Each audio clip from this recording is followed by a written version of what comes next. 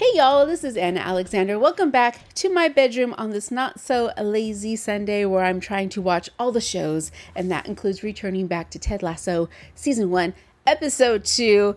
And I want to take a quick second before, a little bit more than a second, before we dive into things. I want to do some comments, questions, concerns, answers for y'alls. There's a lot and it's probably going to be stream of conscious, but here we go. The things I love in a show, movie, play, what all? Good characters, good pacing, great dialogue. And with episode 1, we were given that in spades. And I have a feeling that going forward, I'm going to have a similar issue as I do with my Lucifer reactions, is that I cannot include everything that I want to. Copyright, copyright, copyright, being respectful of copyright. This is not a substitute for watching the whole show. You're getting the little nice highlights, and that's what it will be. It will be the highlights. And I have an issue when I edit these down is I like to do like a synopsis. Like give you parts of the story so that you know what has been happening as we go and not just pick and choose certain scenes. I'm going to have so much trouble with that. But if I don't include one of your favorite lines of dialogue or your favorite scene or something, it is not on purpose. It is because I had to choose. And sometimes it can be a second that makes the difference between that yes and that red. So do keep that in mind going forward. I know how much you love this and I want to enjoy all of it with you, which is why segue, no segue, full episode watch along is available on Patreon if you want to see every second of it. Another thing I loved about episode 1 is it did my favorite thing of telling a lot with very little without being obvious about it. Example, right from the moment when we saw the current coach, you could tell instantly, you knew he was a wanker, and they didn't have to say, this man's a wanker. You saw it. His shorts were maybe possibly a little inappropriately too short. He instantly disparaged gay people. He made the comment about Rebecca's boobs. I mean, you knew he was an ass without them having to say, look, this man is an ass. And there was bits of that all throughout the episode. And I love that subtle. I like over the top, but I also love subtle. Even the scene that I love so much, and it was a blink and you miss it moment when I think it's Rebecca is showing Ted the hall of their history. Her ex-husband gets brought up and he says to her, oh, I heard about it. How are you holding up? And you can see in her eyes for half a second that she didn't know how to respond, because this was probably the first time she had been asked, how are you doing? And also she's a strong woman. She's supposed to be put together. She is beautiful. She's wealthy. She's not going to show any sort of weakness or say that things aren't fine or that she's having trouble. She's going to say, I'm fine. But I don't think anybody had asked her until Ted. And that little moment, beautiful. And the whole phone call at the end, you knew what was being said on the other line. Just by his expression and how he responded, you knew what the other person was saying without actually having to hear them. Beautiful, brilliant, loved it. So I'm really excited going forward. What else we're gonna get? Thank you also to this person that told me what a shocker was.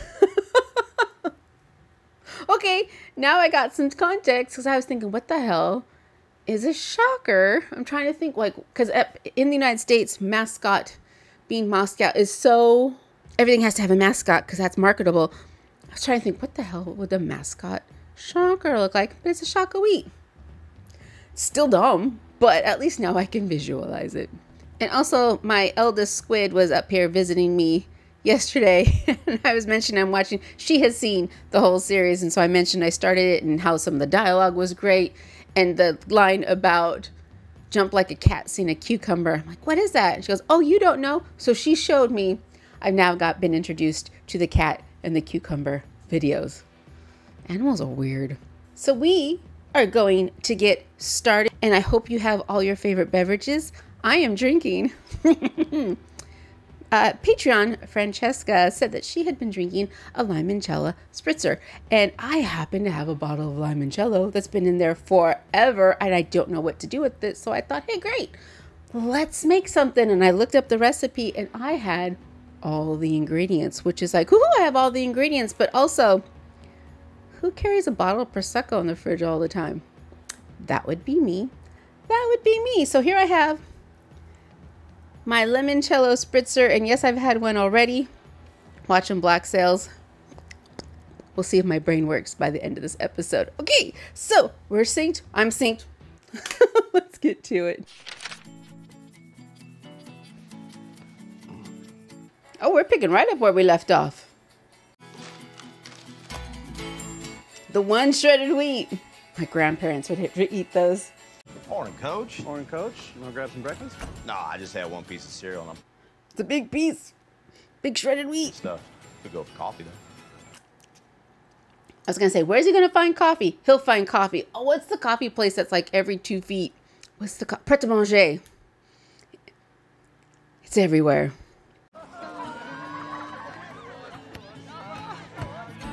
So will Ted know what a good footballer looks like? This talent, the skills, the stamina. Will he be able to recognize that? Knock-a-doodle-doo. Hey, look at us. Look at us. Look at us. I brought you a little something. Oh. Yeah, cookies. Oh, Ted, I don't really. Oh, come on, I'll take a look at there. Where did he get these? Where did he get these cookies? You nibble. That's it. Away you go. Did he bring them from home? Fuck me. I'm glad you like them.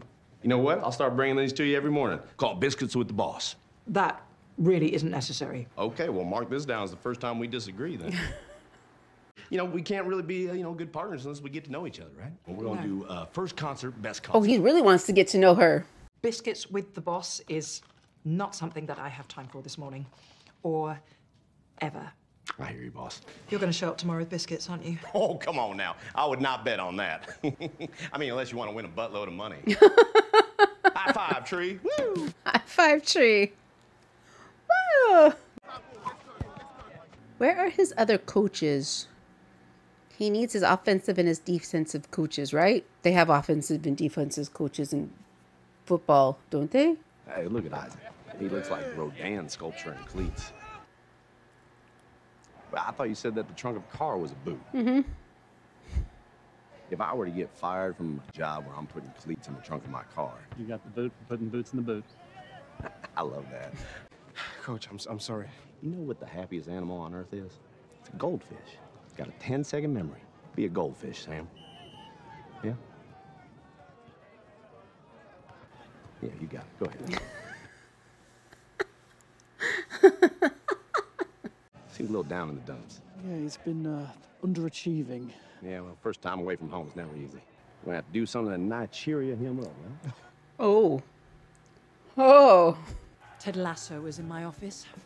Blah, blah, blah. What's the first concert you ever saw? But she has the cookies in her hand. Do you know which of the players has the most sway in the locker room? No. Three. Find out when Lasso got those biscuits. We would like to start fiddling with the way we do things here in the locker room. And Ooh. if the internet has taught us anything, it's that sometimes it's easier to speak our minds anonymously. So I asked Nay here to make us a good old-fashioned suggestion box. Okay. She loves crafts. This could go. Yeah. This could I go love poorly. your personal life. You could have issue with the color of the towels, or heck, the food in the vending. Heck, the food in the vending machine. Oh. Who's coming through the door?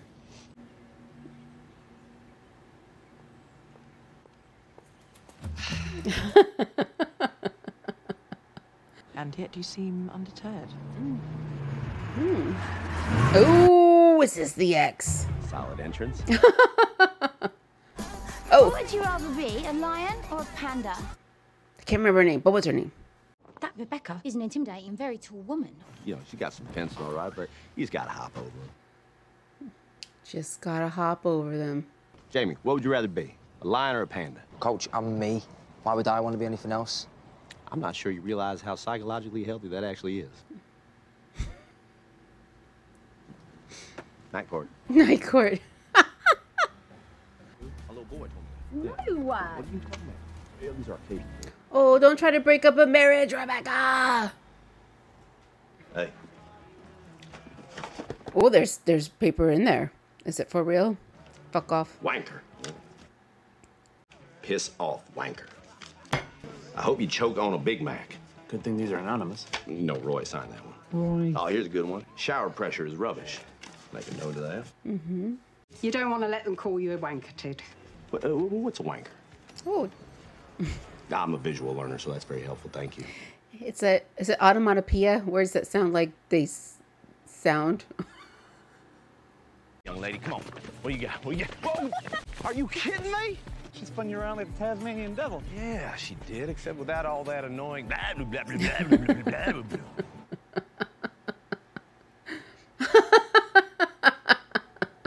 Wrong again. What time is it? Yeah. Biscuits with the boss time. Who? What? And Higgins. Hi. And Higgins.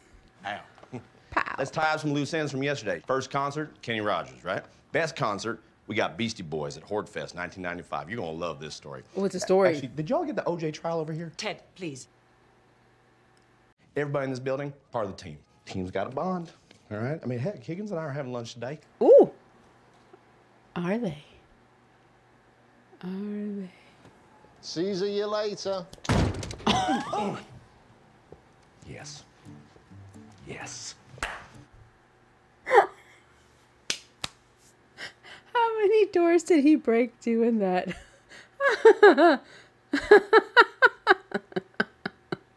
Okay, Sam's birthday's on Saturday, so I was thinking we'd all chip in, right? So Nate's gonna be coming around with yet another impressive box. Look at this. Wow, he's got a face! Yep, you put the money in his mouth. Okay, you hear that, y'all? Well, this is a decent box. This is a good idea. You can't be... Oh, Jamie, don't be a dick. Yummy for you. Real quick, I just want to have a chat. Did you put gum in? Oh, he's gonna call him on it. Yeah, and I see this team like a band. I'd be Mick Jagger. Sure. I got the moves. Got a tiny waist, yeah, a whole bit. I get it. And Roy would be Keith Richards, because he's old and everyone's surprised he ain't dead yet. I'll be better, promise. Glad to hear it. Yeah. Why is he putting up the Boy Scout promise? Do they have Boy Scouts in the UK? I didn't think they did. How are you feeling about taking on Crystal Palace this weekend? A palace made out of crystal seems mighty fragile, if you ask me. Waka waka waka. Just curious, could you explain the offside rule? Well, Trey, I'm going to put it the same way the U.S. Supreme Court Fist. did back in 1964 when they defined pornography. It ain't easy to explain, but you know it when you see it. I was slick. Oh, it's the sun. Thank you. Any thoughts on the newest Rupert girl? Not relevant to the conversation. I mean, she says it started 5 years ago, and they kept it going until, well, still. And all this time I thought men couldn't multitask.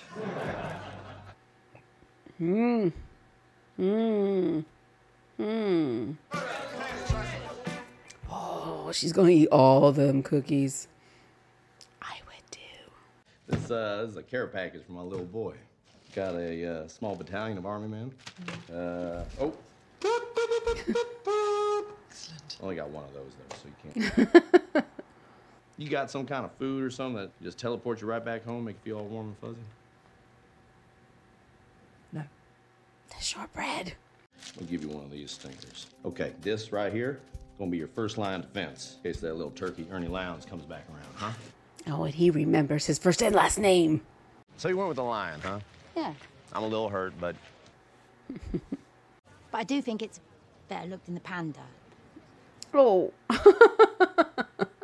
Oh. Look, I'm famished. yeah, most lions are. Okay. You hungry? Yeah, is it free? I'm getting paid a shit ton to get dressed up like an animal and sell caffeinated vodka. Caffeinated vodka. Ooh. I wanted to ask you about Jamie. What would you say motivates him? blowjobs. Is there a second option? I think he's a little bit vain. So flattery. Actually, he responds well to positive reinforcement. Flattery. Oh, you got some ketchup there. It looks like you devoured an antelope. Office. Just be careful. Hold on. Yeah, I feel that, so.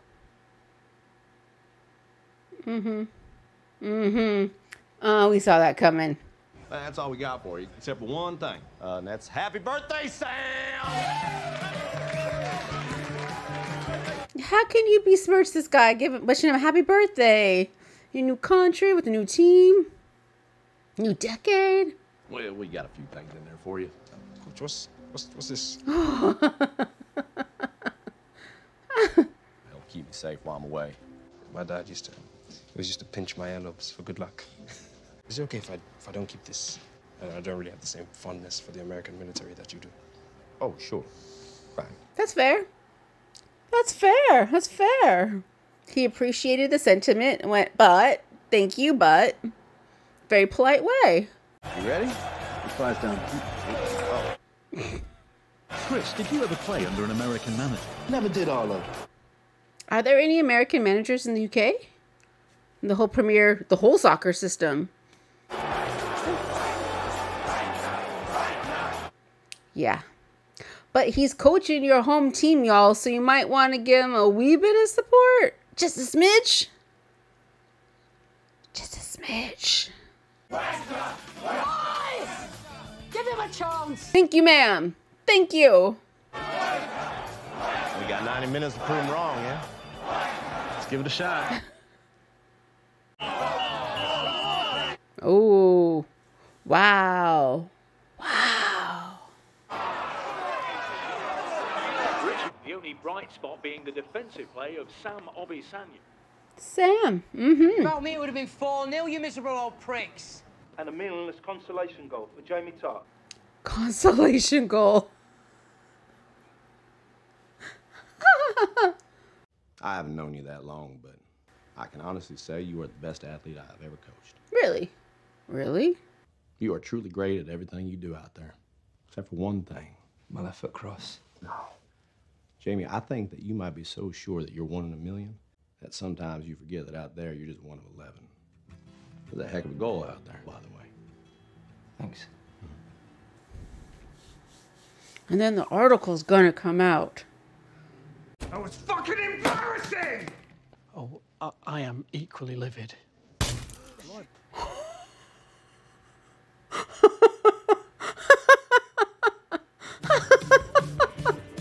Oh my God. Got him the decent water pressure. Hey, let's shake this one off, all right? Start getting better on Monday. Come on now, everybody get some cake. You know, it's Sam's birthday. I know it would mean a lot to the guys if y'all just came down, joined in. Let them know you're still in the corner. That's all the arm twist I'm gonna do, though, okay? You know what might convince me? If you told me we got these delicious biscuits. Well, if I did that, I wouldn't be able to bring you more on Monday now, would I?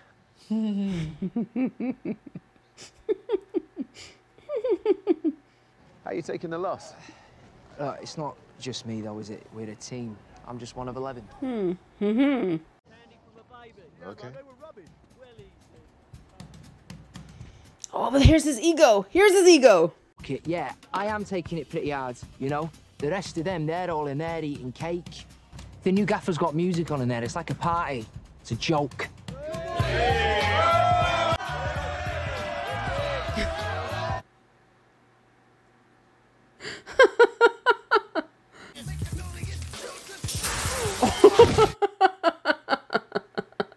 The gaffer's fixed the water pressure.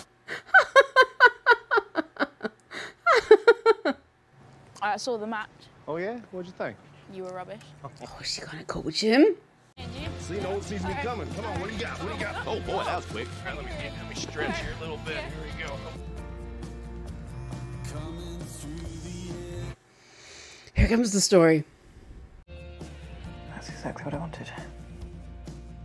Are you sure you want to do this? The press will eat them alive.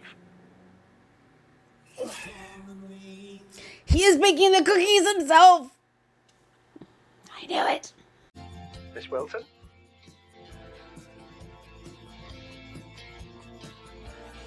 her hatred of her ex-husband is more than anything.